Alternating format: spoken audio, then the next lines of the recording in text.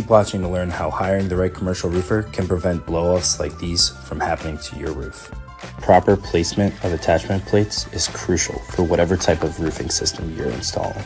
Rule number 1, never install the attachment plates in between the seams of your insulation.